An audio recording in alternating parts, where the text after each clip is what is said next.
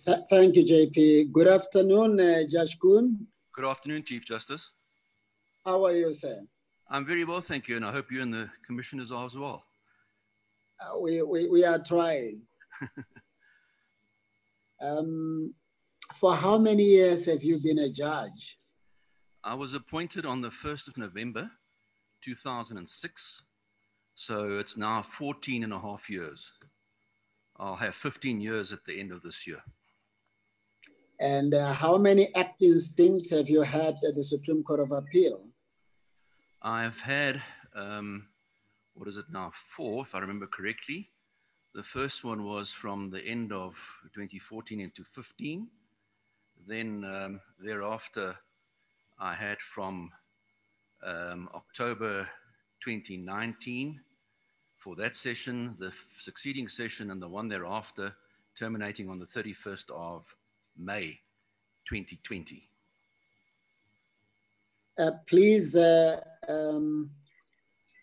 briefly as you can, just brag and demonstrate to us how best suited you are to be appointed to the SCA. Well, I've endeavored to summarize that in the questionnaire, which I completed, but if I may just speak about it briefly.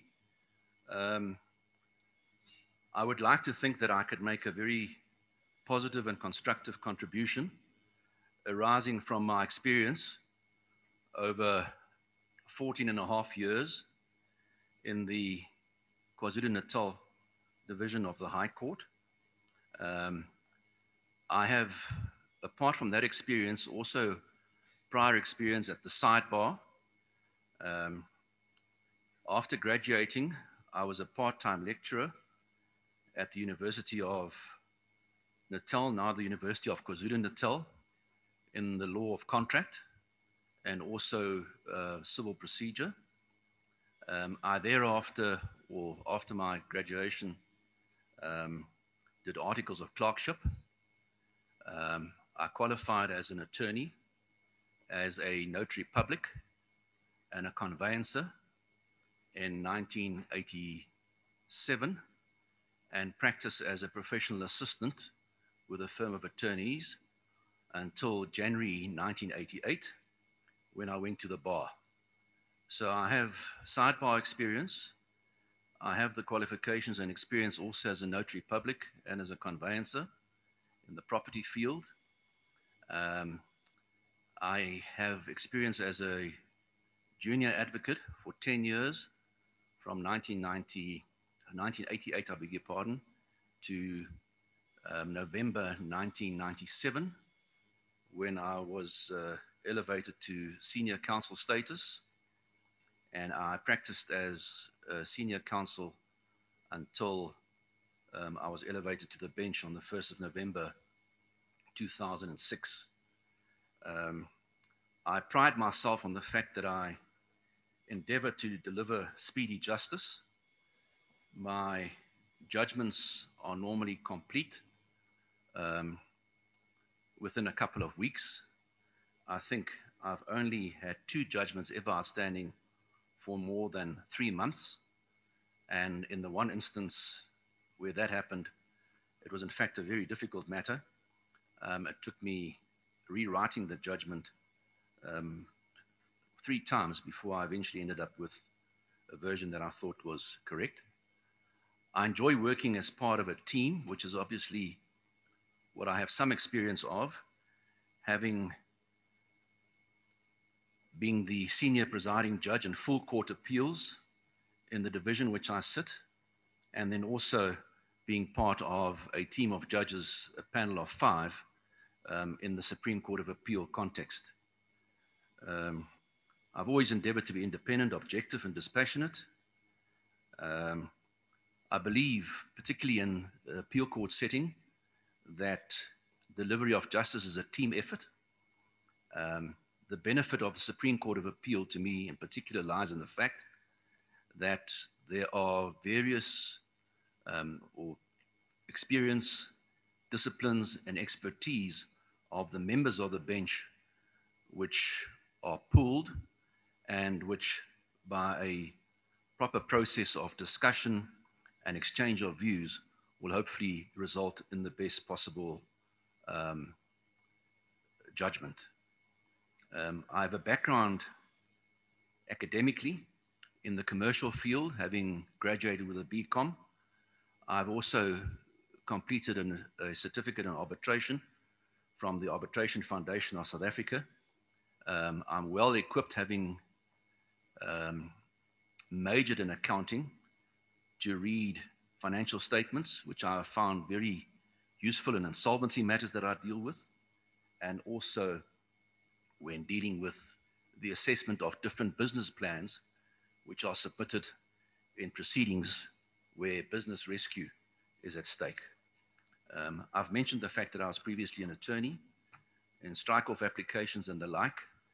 I'm well familiar with and feel myself equipped to assess the position of the conduct of attorneys who the particular legal practice council might be seeking to have struck off the roll or otherwise punished. Yes, I think that possibly, without laboring the other facts, are the contributions that I would like to make to the Supreme Court of Appeal, should I be appointed to that bench. Thank you. Thank you, Judge Koen.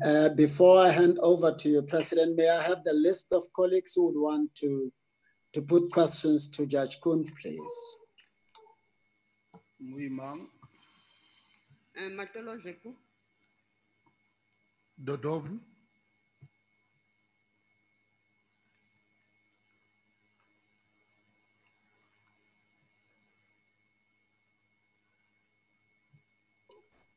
President?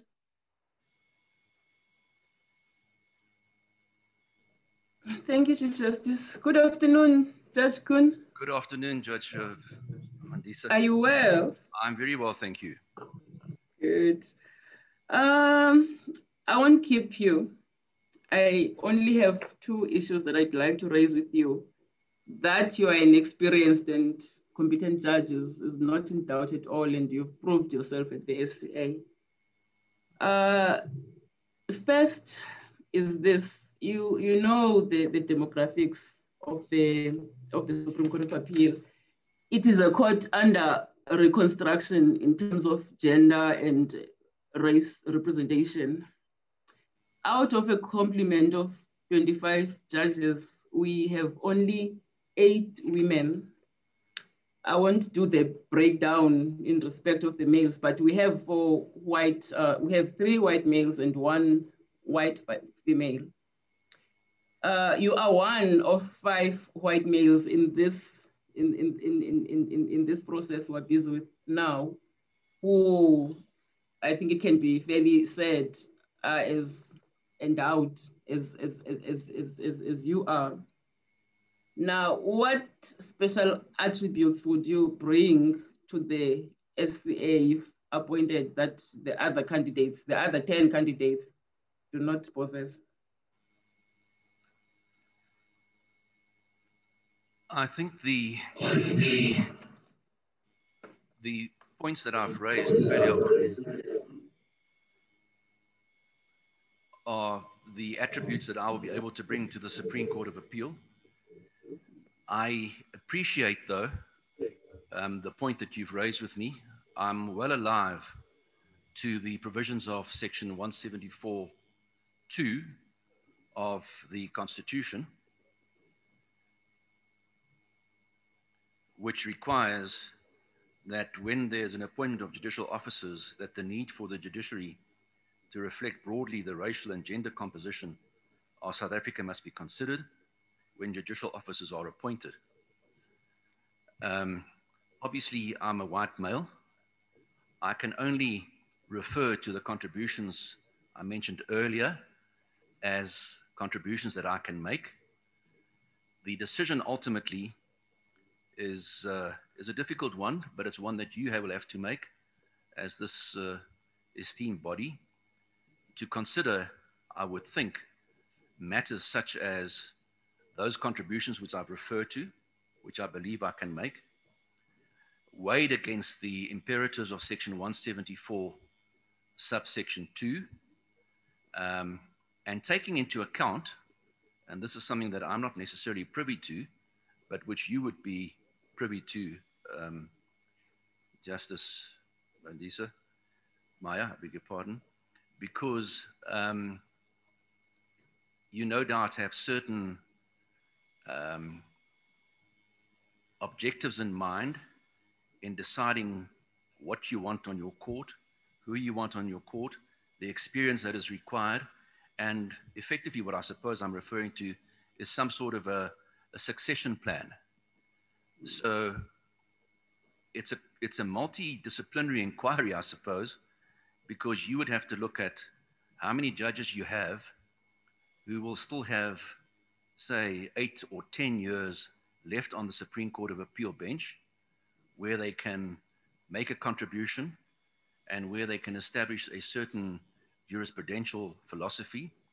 You would have to look at who is retired, who will be retiring soon as part of that succession plan, and then weigh the contributions which I said I can make, and I make them with due humility against the imperatives of Section 174(2) in deciding on whether my application should be successful or not.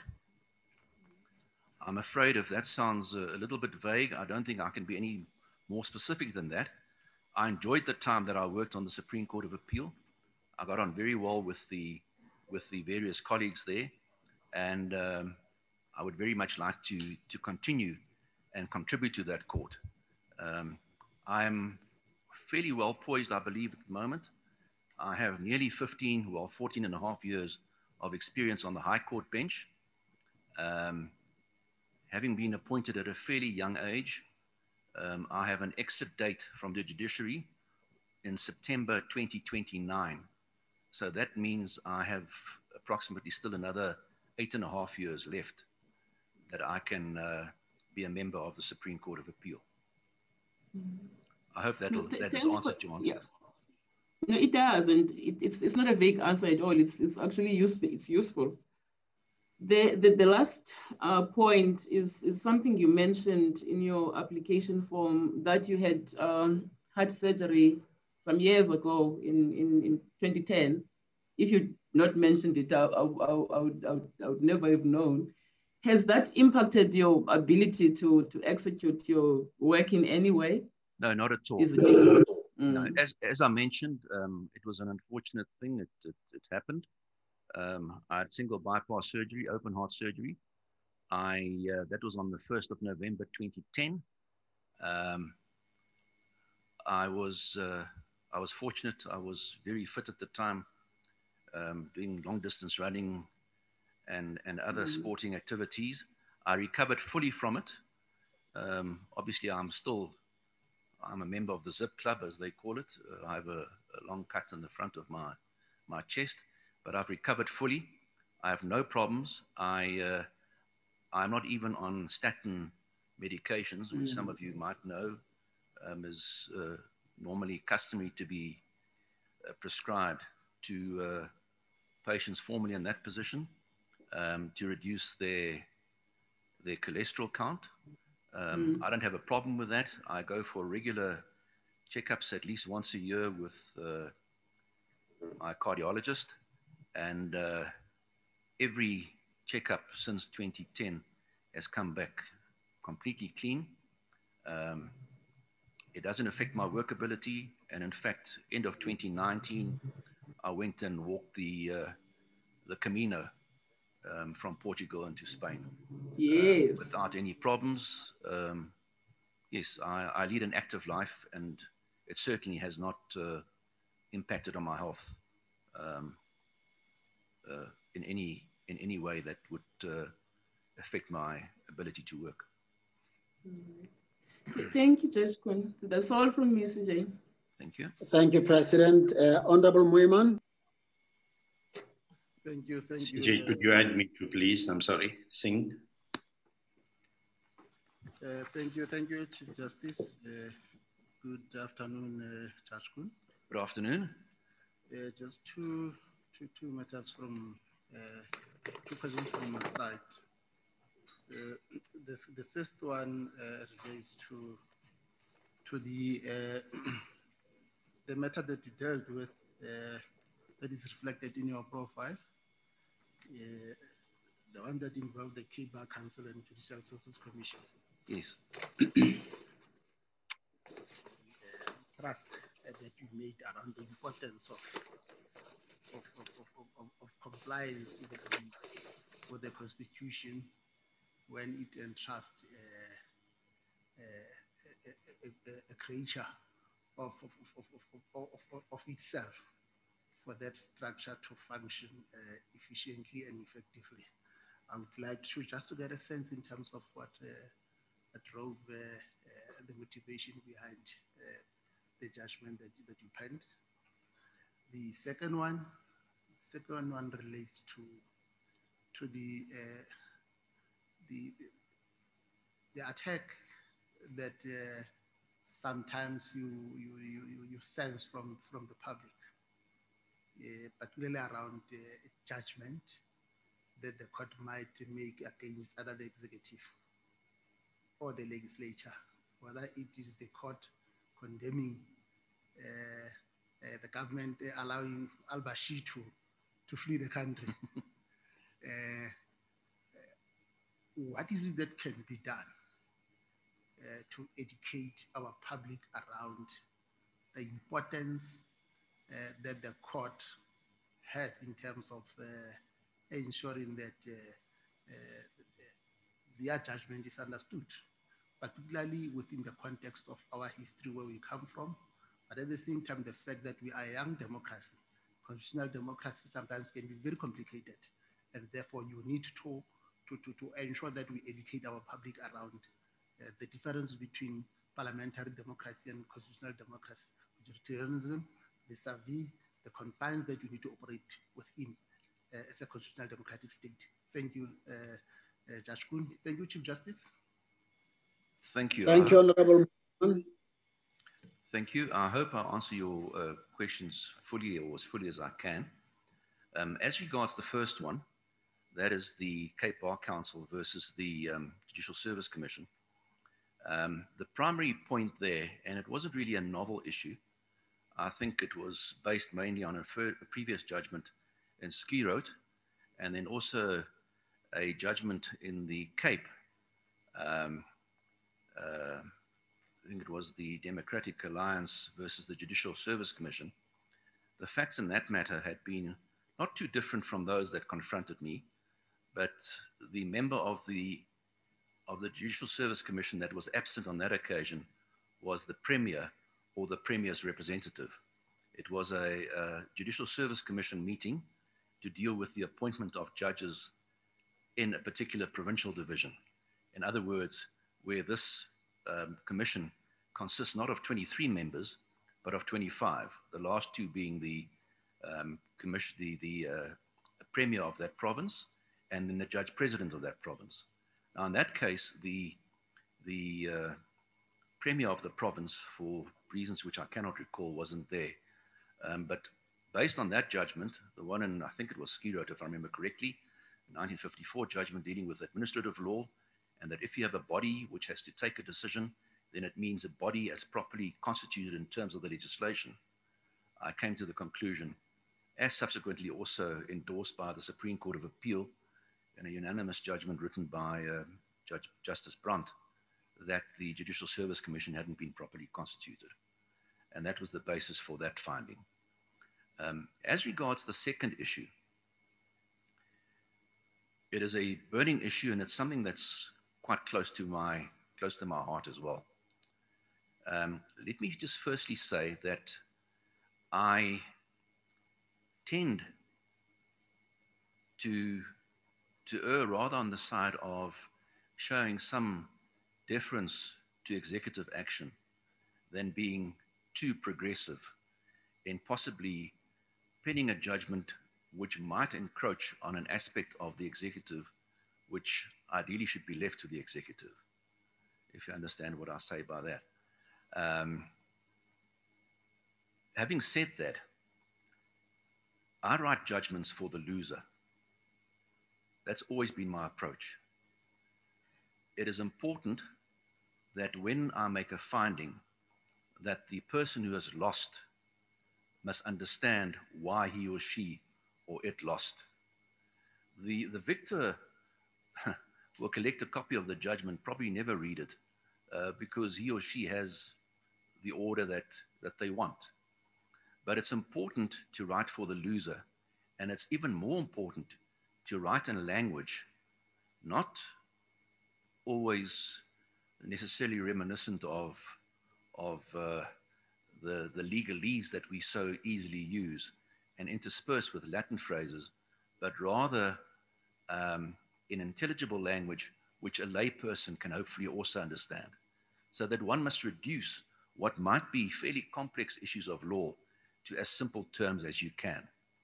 Now, I would like to think that I don't suffer too much of a problem in that regard, because the language in which I write English is my second language. So I have an adequate command of it, but I'm not necessarily privy to particularly highfalutin words which men in the street might not understand. But it's important to emphasize that issue, that judgments must be intelligible, they must be able to be understood by the person that I'm writing for, particularly if in a criminal context. And it's not looking down on accused persons at all, but often they are people with a lower level of education because of circumstances, very unfortunate circumstances at times. And you've got to be able to explain to that person. Now, how do we get the message out there to the public? It's a more difficult issue. I've never understood why some courses at schools, some that are often scorned as perhaps of less academic value, and I think here particularly of life orientation, for those who might have children or have recently had children at school, that's a subject that's often prescribed. It's mandatory. It doesn't carry points for admission purposes at universities, but it's a general sort of a life orientation, as the name indicates. And I think, like with the American example, there's scope for a component to be added to that course on familiarizing young children, high school children now, with the Bill of Rights, for example, that they become acutely aware of what their rights are, not only as children in terms of Section 26 and the other sections, but of all the fundamental rights. I think if that is taught and it comes through the ages as the population grows older and they have that basic knowledge, then hopefully judgments will also become more intelligible. But that's, I think, the only recommendation I can suggest at the moment as I sit here. Thank you, Judge Koen. Thank you. Thank you, Chief Justice. Thank you, Honorable Moeman. Commissioner Matolo Lepu. Okay, thank you, Chief Justice. Good afternoon, Judge. Good afternoon. I heard you earlier speaking about some of the judgment, the cases that come before you involve the conduct of legal practitioners. The conduct of legal practitioners and what I want to find out, the Legal Practice Council and the Legal Practice Act, its main mandate is to protect the public, and secondly, to improve the standards and uphold the integrity of practitioners. So, in your view, I'm very curious to know that what can be done. What do you see as a problem of the conduct of legal practitioners, both advocates and we don't have it's legal practitioners now. Yes. What do you see as that problem that comes before you frequently, and if so, what can be done to try and curb it? Yes. Thank you. If I may just firstly say, although I refer to dealing with these matters, I don't deal with them that often. It's not as though we have a huge influx of that kind of cases in KZN, but when they do arise, I often preside on a full bench, or then sometimes even in a full court. Many of them involve a failure to apply timeously for the audit certificate. There are many young practitioners in KZN who, I think, firstly battle to find articles of clerkship. When they do, upon completion thereof, they have difficulty in finding employment with bigger firms. It's pretty much for a select group. So the next best thing is that many open by force, almost, their own practices. And they might be talented lawyers, but they're not necessarily very talented accountants.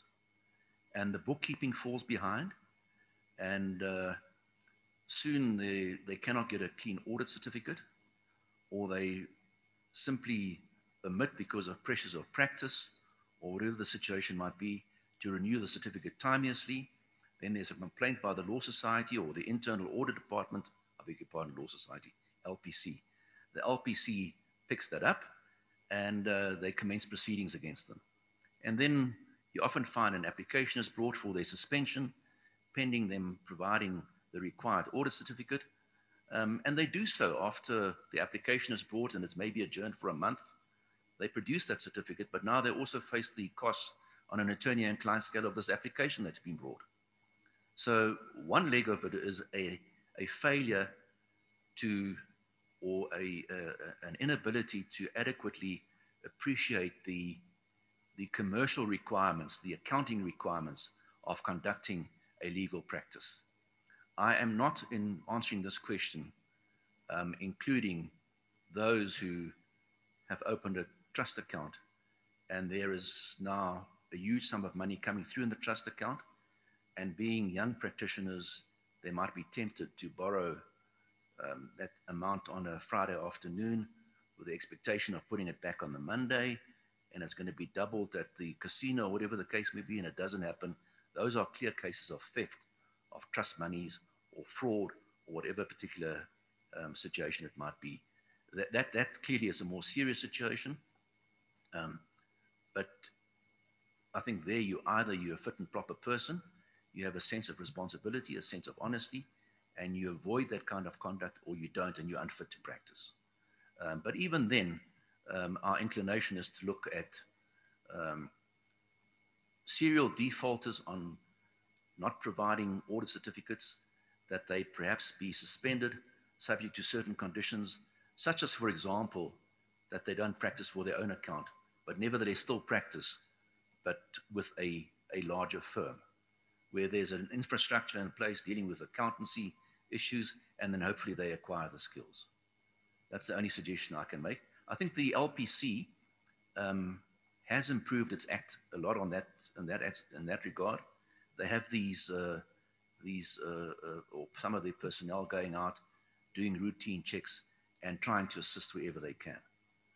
But it's generally a problem with young practitioners having just started off, and I think not quite appreciating fully the extent of what is required by the accounting side of a legal practice.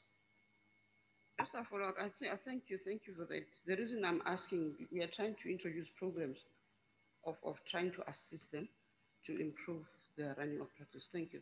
Yes, thank you. Thank you, CJ. Thank you, Commissioner. Honorable Dodovu. Thank you very much, CJ. Good afternoon, Justice. Good afternoon, sir.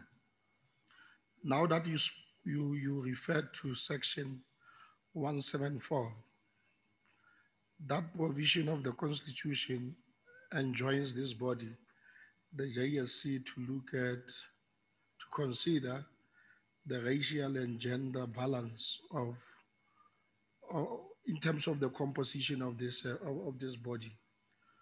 Do you think, in your view, that there could be other considerations that we apply in selecting the candidates, like, for example, looking at the ideological orientation or the class disposition of the candidates who appear before us?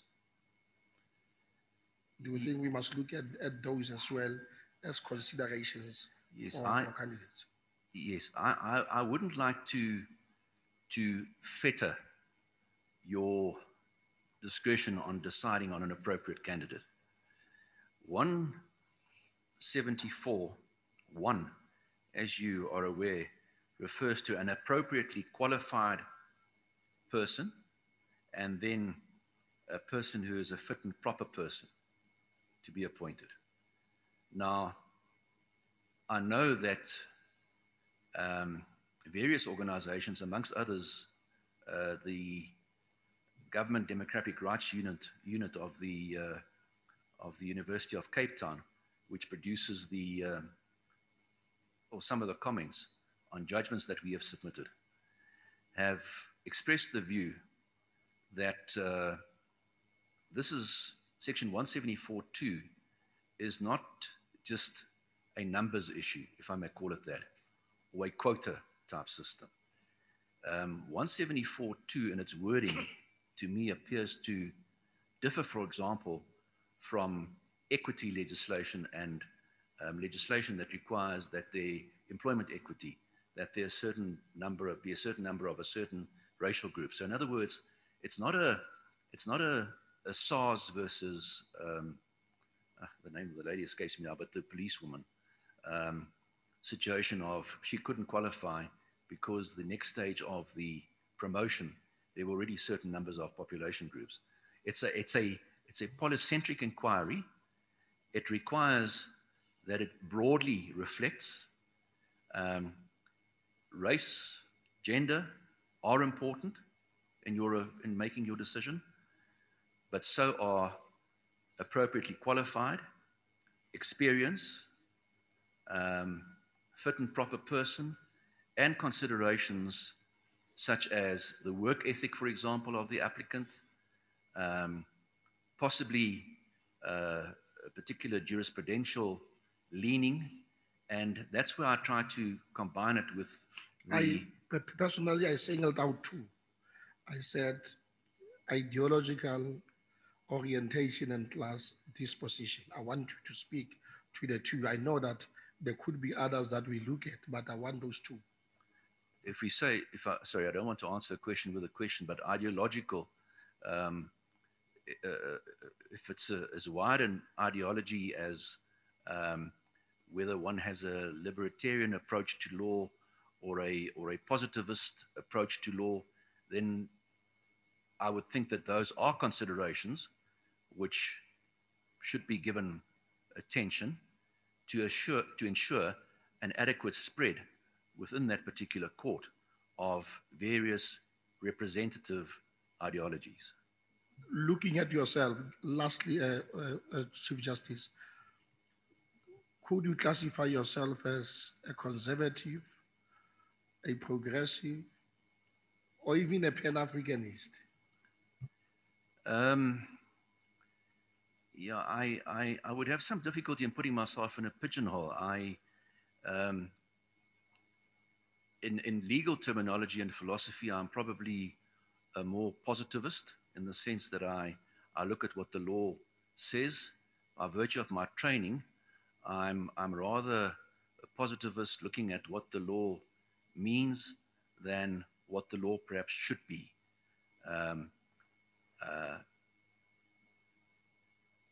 Having said that, I believe there's a role for the judiciary. We don't go out and select cases. We deal with cases that come before us. We're not proactive. We, in a sense, I suppose, reactive in having to decide what comes before us. We don't control, as is often said, the sword or the purse. We're not the executive. We're not the legislature. So it's quite difficult for a judge to say that you subscribe to a certain philosophy. Certainly, as a South African judge, I have sworn true to the Constitution, and I embrace the lifestyle and the society that we have, a multicultural, multiracial society where I believe every person should have his place in the sun. Those that have been disadvantaged, there are provisions in the Constitution, historically disadvantaged, that we must be very sensitive to. If I had more time, I would follow up, but it's okay. Sorry, if I haven't answered your question, it's okay. Please forgive me, but I think that's the best I can do in the... No, it's okay, except that you look composed and confident, and thanks for that. Thank you. Honorable Singh. Thank you very much, Chief Justice. Chief Justice, I just had a follow-up with regard to the issue raised by Commissioner Moimang when he referred to the Cape Bar Council and the JSC and another. Now, I know, Judge, good afternoon, Judge, firstly. Good afternoon, Mr. Singh. I know that you did tell us the reason for that kind of judgment and that the appeal was also dismissed in the SCA. But I'm trying to understand your comment there on page 7, where you say, and I want to quote, "I granted the order without fear, demonstrating my independence and objectivity, and regardless of the consequence that it might possibly not endear me to this commission in the future." Now, for myself, I must say that, you know, there will be no prejudice when you've taken a decision based on law and the facts. And I don't think this commission, I can't speak for the commission, but I don't think this commission will consider you in any bad light because you ruled against the JSC at that moment in time. Yes. And perhaps this is the only time that you've appeared before the JSC since 2012. So I'd just like your brief comment on that. Thank you. Mr. Singh, thank you. If what I recorded there suggested any sort of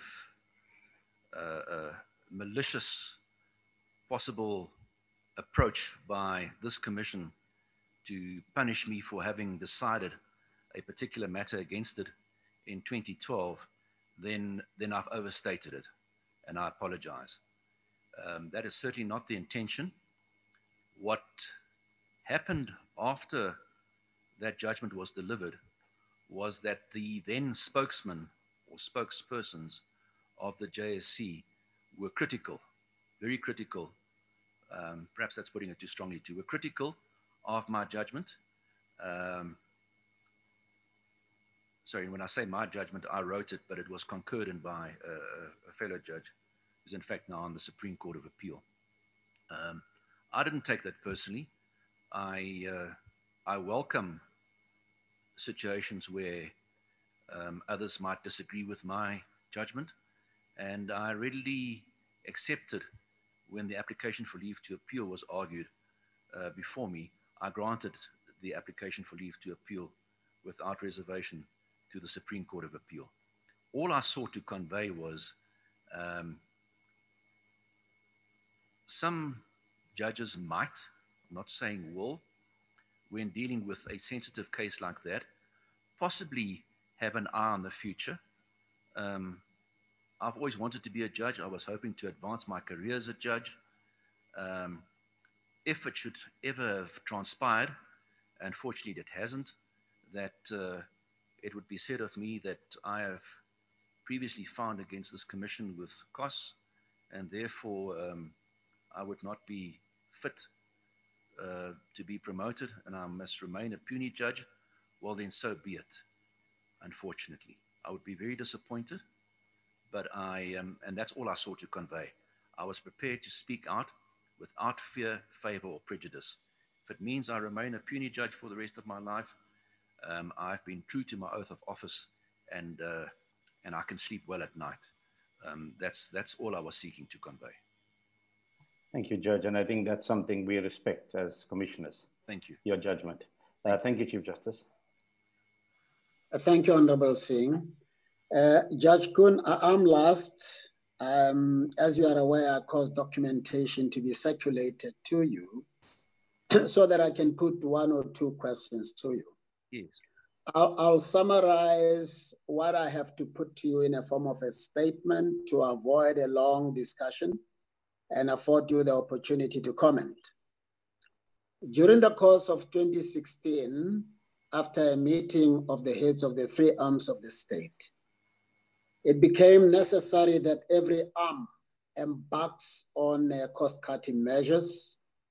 And part of the documentation that you are furnished with encapsulates measures that the heads of courts, after discussion with the different courts, in other words, after discussion with judges in their divisions, including the magistracy in certain respects, came up with as a contribution towards ensuring that the courts with the limited resources at their command are able to get core business attended to.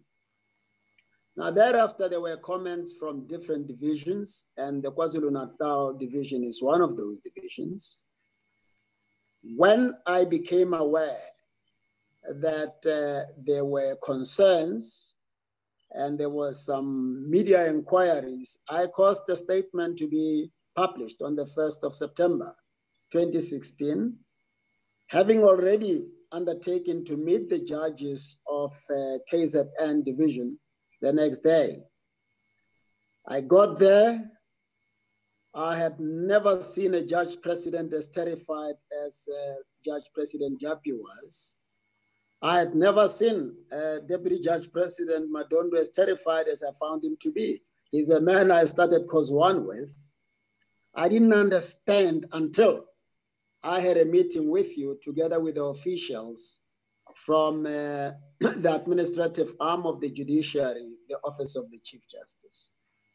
Now, I want to focus only on you. There were three of you who spoke in a way that caused grave concern. But maybe just to highlight features of the cost-cutting measures. Our proposals, which were never intended to be binding on any judge, but as we indicated in the statement, it was a matter of an appeal to the conscience of a judge, an appeal to a judge's sense of responsibility towards his or her country, where, among others, let us move from an S-Class to an E-Class, E400. Let us move from a 7 Series BMW or the equivalent in price to, I think we said 540. Let us not travel with spouses, or if we do, let us not claim subsistence allowance for them. Let us not travel with our secretaries or PAs because they will have to have accommodation and meals paid for them. And they will also have to claim from the lean budget that we already have. And a number of other proposals that are in the documentation that are furnished to fellow commissioners as well. I focus only on you, although there were three of you who were leading. The JP didn't have a say, the DJP didn't have a say, or chose not to have a say. There were three of you, and you were one of the leading voices in that meeting, which I would characterize as one of the most unfortunate meetings judges should ever have.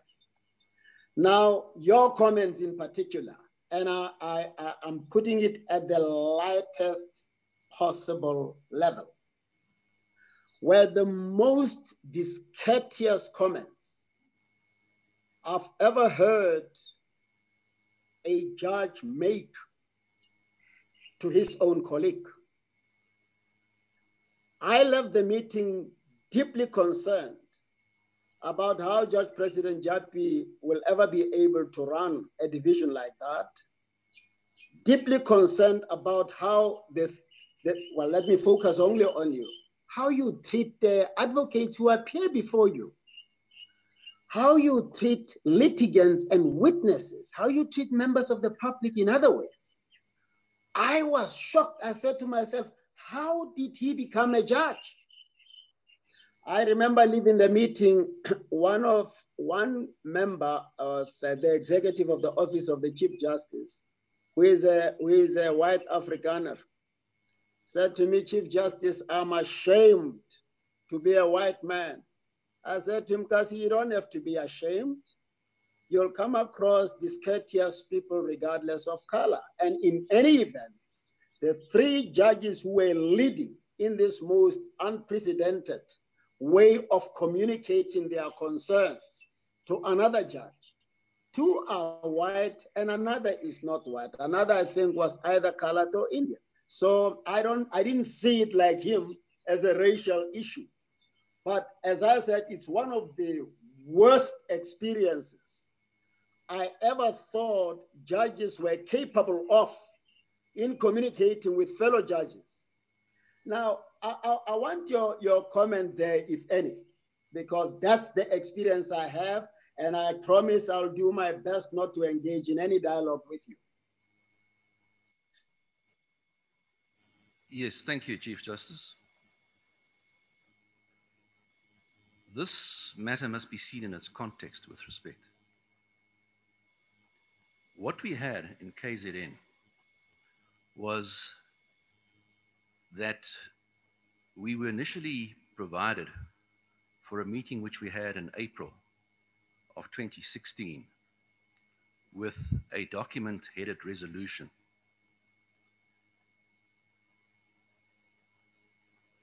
That resolution, at the time that we received it prior to that meeting, was the first time that we had heard of anything like that. It was raised at our judges' meeting on the 16th of April 2016, if I remember the date correctly. And we were told that it was not yet a resolution, that was by the judge president, but that we could make representations in respect thereof. And certain of my colleagues started compiling such representations. I was not involved in that process. At a subsequent stage, we received a circular number 15 of 2016. That circular then recorded that certain cost-cutting measures had already been put in place at a time when my colleagues thought that an opportunity was still being allowed for representations to be made. Anyhow, the circular was received and it became a hotly contested or hotly debated issue. The circular involved the application of, amongst others, section 176.3 of the, or implicated, I should say, the provisions of section 176.3 of the Constitution, which provides that a judge's salary and other benefits may not be reduced. Concern was expressed by colleagues about the scaled down motor vehicles that they would qualify for in the future. They also expressed concern about the accommodation rates, that's the subsistence and travel allowances, which were being reduced insofar as spouses were concerned. It was a matter of some concern because in KZN, we would travel to outlying circuits for periods of at times 5 to 6 weeks. And colleagues were expressing much concern that they would be gone for 5 to 6 weeks and would not be allowed to be accompanied by spouses or partners. In fact, one particular judge had an experience that when he was absent, his wife, who had remained at home, was confronted by home invaders, 4 home invaders, and fortunately, she wasn't too badly injured, but she had been confronted. And he had decided that she should accompany him, certainly, on future times when he was away. These issues didn't affect me directly. I was not in line to have a replacement vehicle in the foreseeable future. I had in fact received one prior or shortly prior to even the meeting that we had in KZN in April of 2016. I did not have a spouse, do not have a spouse. So when I travel, I didn't have the concerns that colleagues had. But this circular became a highly debated issue at our morning teas that we have in the respective centers in both in Durban and in Pietermaritzburg. And my recollection is, it goes back 5 years, so please excuse me, but I have endeavored to read I have read the documents that you furnished to me, and I've also extracted various emails, which I was able to retrieve, and I've also got a transcript of the meeting which you referred to, which you came to address us in KZN. Based on that, my recollection is that I was, I think, the senior judge after the judge president in Pietermaritzburg at that time. And I was asked to draft a memorandum to obtain clarification on what the position was regarding the judges no longer qualifying for the vehicles or the models as per the judge's handbook, but for those that are now suggested in the circular. During that time, I also became aware of a motivation that had been submitted by Judge President Wagley, in which it was made clear from that motivation that this would be a voluntary measure in the sense that if a particular judge did not want to accede to the request to take a cheaper vehicle, or then to not take his wife or spouse or partner with them on circuit, or any of the other cost-cutting measures that were suggested,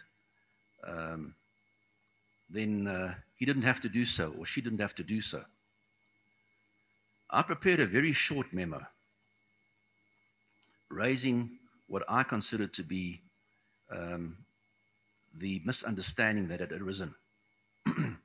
And that is that the resolution of the heads of court suggesting the cost-cutting measures was not one that was violating the provisions of section 176(3) of the Constitution and reducing benefits of judges at all. However, there were provisions in the circular that dealt with the implementation of that circular. And amongst others, and I can quote, it said, this was the circular of the 27th of May, 2016. With immediate effect, all hotel bookings, rental vehicles, and travel arrangements for judges should be scaled down in accordance with these resolutions. Bookings confirmed prior to today's date should, however, not be amended. The Judicial Support Unit should note that all vehicles which are currently on order but not yet delivered and exceeding the amount of 900,000 Rand should be brought to the attention of the Chief Financial Officer. All vehicles for which only quotations have been obtained and no orders have been placed, a new quotation should be requested in line with the 900,000 threshold. Colleagues were seeing or viewing that as new immutable rules, which didn't give them the election to decide, notwithstanding the request for cost cutting, to request compliance with what they were entitled to in terms of the judge's handbook. In fact, there were at least two colleagues. The one circulated an email dated the 17th of August. And if I may just place this in historical context, the resolution was the 27th of May. I beg your pardon, not the resolution. The circular was the 27th of May, 2016. This was before the meeting in September. On the 17th of August, this email that she circulated was one received from a Miss Claudine Schubart, Assistant Director, Judicial Support, and it read, the current value for judges' motor vehicles is 900,000. you can email your request for a replacement to rmakwane@justice.gov.za. Another circular, well, I beg your pardon, not a circular, an email from one of my other colleagues, who in fact also spoke at that meeting, and I've checked it again last night against the transcript of that meeting. She said as follows: "Dear all, I requested a motor vehicle from as early as the beginning of this year, but till today, I'm still waiting. I was misled when Rosemary and company," that's Mrs. R. Makwane, "requested a motivation from me and my JP when the price of a motor vehicle I requested was over the 900,000 limit, only by 75,000 Rand. We motivated only to receive a curt response to the effect that if I liked the motor vehicle so much, I must pay the 75,000 Rand to G Fleet. I then submitted a quote for a 2-litre engine BMW X4 in June 2016 to Rosemary, etc., etc. I don't have to refer to the rest. These colleagues were all of the view that this wasn't just a request to save costs, but was in fact interpreted and was being implied as precluding them from ordering, using the example of the vehicle, a vehicle of more than 900,000 Rand. In other words, precluding them from insisting, if they were not disposed to acceding to the cost-cutting measures, to a vehicle that they would otherwise be entitled to in terms of the the judge's handbook and their conditions. It was in that environment that I was asked to write this little memo. I circulated it under cover of an email, which I have with me. And important, attached to that email was a document which I called KZN Business Plan, which was in fact a business plan which I had prepared, suggesting other methods of cost containment also in the province of KwaZulu-Natal. They included measures which were in fact subsequently implemented, dealing with reducing the amount of traveling that judges do between Pietermaritzburg and Durban, which have resulted in substantial cost savings because the S&T, subsistence and travel allowances, were being reduced. It also consisted of other things. But apart from this business plan which I circulated, I sent this little memo setting out that I believed that the circular which the Secretary General had prepared did not adequately or perhaps accurately record what had been decided by the heads of court. The invitation was that colleagues could add whatever reservations and concerns they had to this memorandum. And a number of colleagues responded. What was initially a short memo soon developed into a large document of many pages. I was not involved in that process, as further concerns and grounds of complaint, or whatever one would like to call it, were added to the memorandum, and in fact the wording was changed. The wording of what appears in the memorandum which you forwarded to me is not my wording. It's not the style in which I write. My contribution had been minimal, dealing initially with this question of the resolution and then the wording of the circular, which purported to record what the resolution was, possibly introducing ambiguity. I had no difficulty with the resolution of the heads of court, and I had no difficulty personally in accepting the cost-cutting measures. I had formulated the concerns that colleagues had, and that had been added to. That memorandum was eventually collated, not by me, but by another colleague, and it was sent by the Judge President to the Secretary General and the Chief Financial Officer. And I, if you had to ask me at the time, I would have expected, or I expected, that they were going to respond to clarify this issue. We were then told that you would be coming down to address the judges on the 2nd of September 2016. During that time, I also received, which I retrieved recently, after receiving your documents, the meetings of the heads of court of the 3rd of April 2016, which were held at the Protea Hotel in Midrand, vetted by Wagley JP.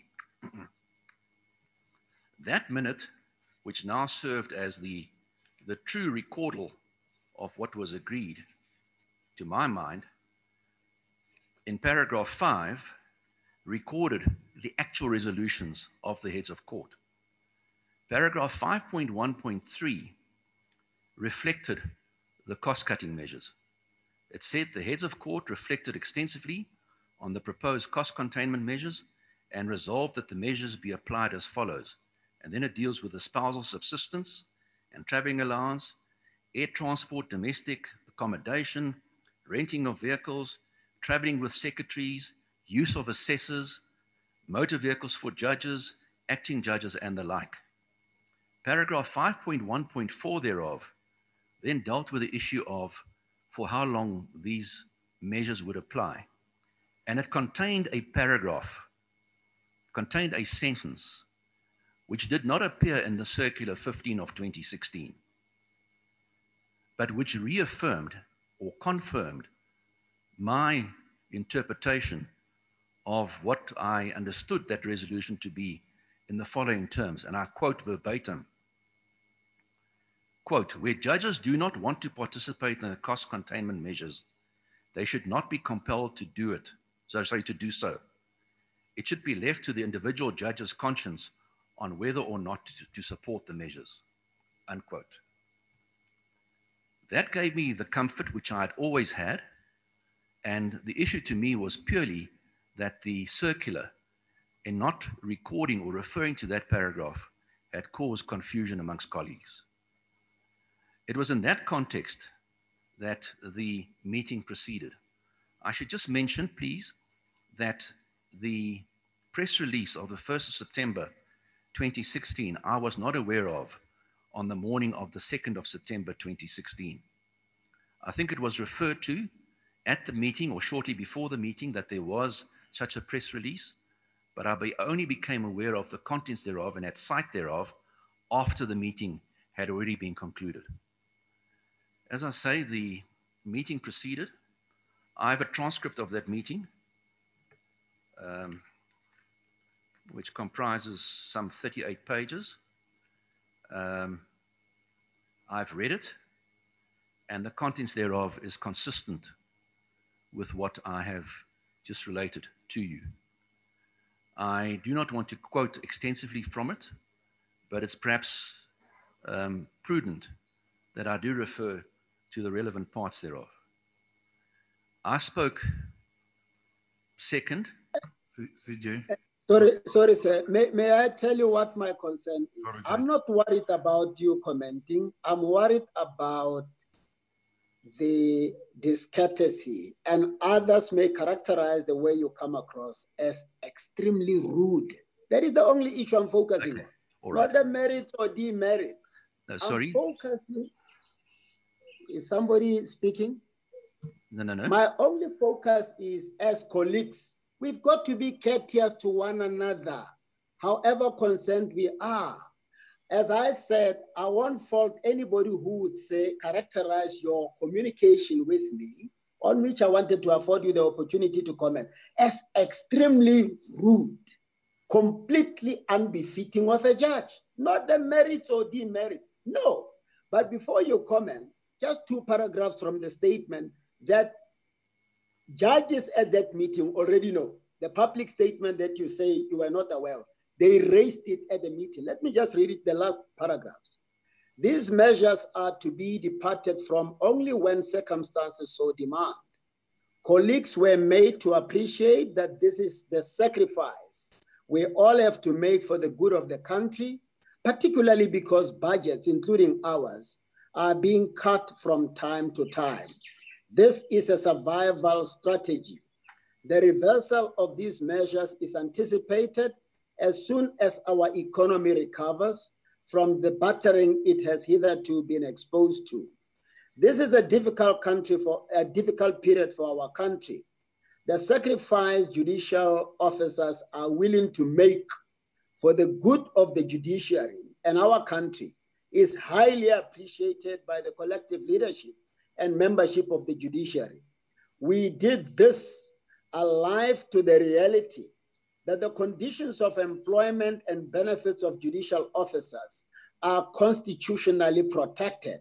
If any judicial officer insists on his or her rights regardless, we will not stand in the way. It is primarily a matter of conscience and one's sense of responsibility. So I don't have a problem with you being opposed to the measures. I'm focusing on collegiality, treating people with respect. That's why I said even litigants, even practitioners appearing from you. I left concern. What kind of, that is the only issue, not the merits. Yes, sorry. Chief Justice, Julius. Yes, sir. I think we have agreed on what is going to be the approach. We still have 6 candidates to go.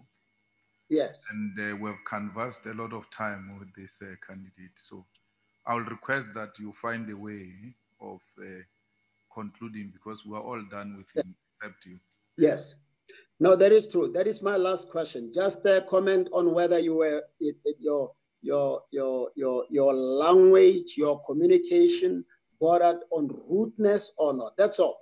As briefly as you can. Yes. I shall try, Chief Justice.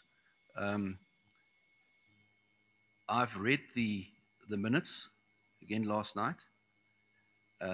I respectfully submit that the contents thereof, the relevant part thereof, which I could read out, but which in the interest of brevity now, perhaps I should just paraphrase or shorten, were not intended to be rude, was not intended to be discourteous. Perception is however more important, and I hear what you've said about your concerns. Certainly my intention was never to be discourteous or, as you've categorized it, rude.